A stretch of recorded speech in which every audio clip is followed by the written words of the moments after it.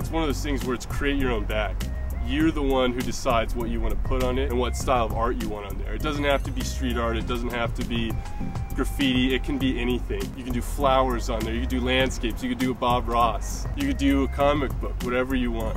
It's pre-treated cotton canvas, so basically it literally is like a piece of canvas for you to just draw on, and then you can take it with you. I've used paint brushes and really gotten surgical with it.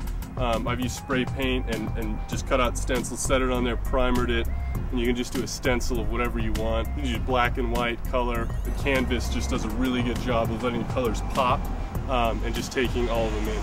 Usually what I do is I take, if I don't want to mess up at all, I take like a Sharpie pen and I do an outline, a really light outline of the image that I want to draw, and then I just go over and I usually use a white opaque pen to just fill in everything, kind of primer it so the colors really stand out.